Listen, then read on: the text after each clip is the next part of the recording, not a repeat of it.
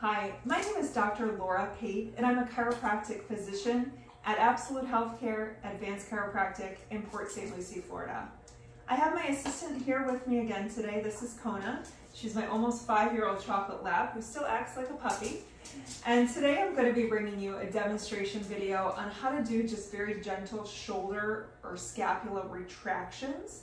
I do have a video with scapular push-ups. This is a little bit more gentle, and we really want to focus on opening up the chest, bringing the shoulders back, and your scapula, which are commonly called your shoulder blades, down and back.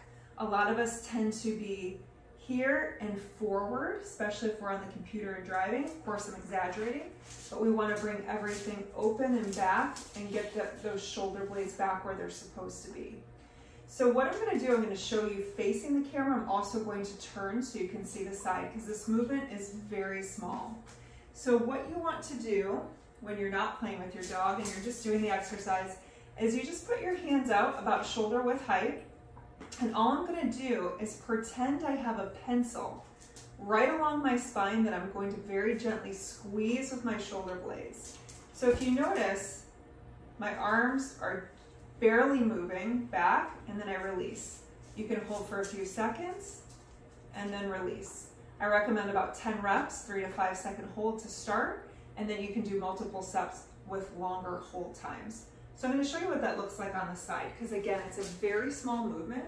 You want to think, we're not hiking our shoulders. You want to just think of gliding your shoulder blades back into place. So again, I'm putting my arms out just to give you that visual of the movement. So I'm just going to pretend there's a pencil behind on my spine. I'm squeezing, holding for a few seconds, and then release.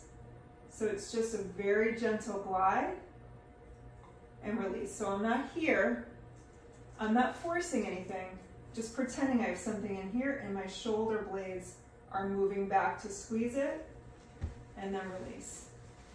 So again, like I said, you can do 5 to 10 reps with a 3 to 5 second hold.